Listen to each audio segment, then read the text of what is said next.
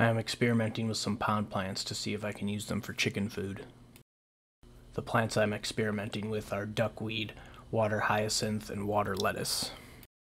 The water hyacinth has new growth coming out from all directions.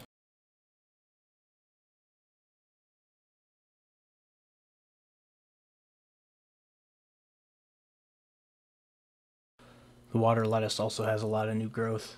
I need to make another pond and move some of these plants. I wanted to try these plants because they reproduce so quickly and require almost no maintenance. Luckily I have a spare pond that I can use.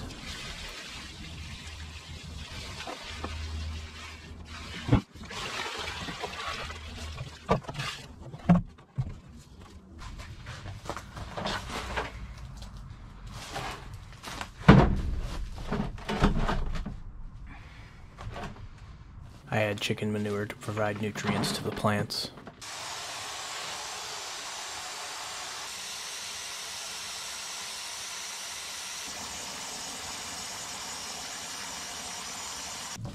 I scoop out the floating debris.